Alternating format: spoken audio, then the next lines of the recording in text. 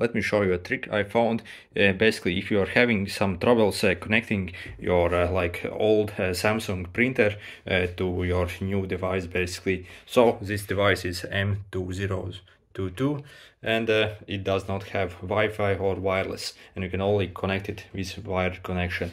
However, when I try to connect it using this USB cable, pretty much none of my laptops could recognize it, and I was wondering what the hell is going on.